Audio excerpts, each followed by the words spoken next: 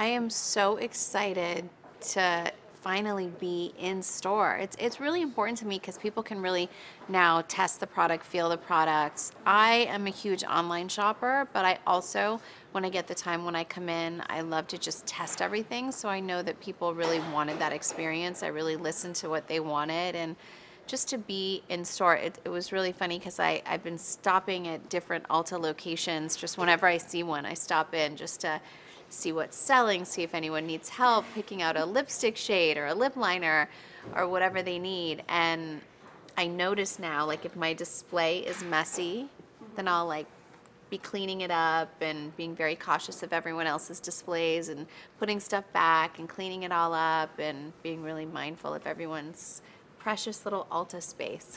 My personal makeup, when I've had it done, it has definitely evolved and changed. Sometimes you can tell that I'm into a heavier look. I don't have it on right now, but I'm really into a black wing liner.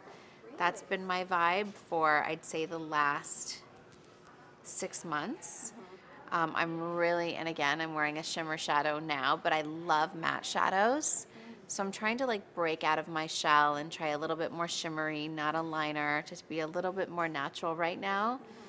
But I go through phases. Sometimes I like a really heavy beat face, and then sometimes I just like to do my makeup in 5 minutes and be super natural.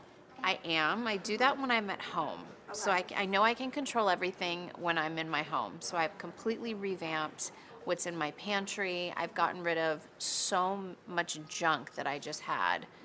And I really think it's a personal journey. Courtney used to tell me all the time. I used to have people come over and like shame me for having all the chips and cookies and everything that I wanted. But it really is a journey that you have to get to on your own. I believe that plant-based is super healthy for my lifestyle.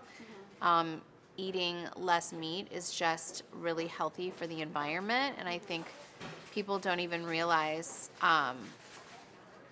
it's like, I think all these statistics can come at you and you don't really get it, but when you're in the headspace to really receive that information, like I heard that if someone just doesn't eat meat for 1 day out of the week, 1 day less, then it is better than everyone driving like an electrical car.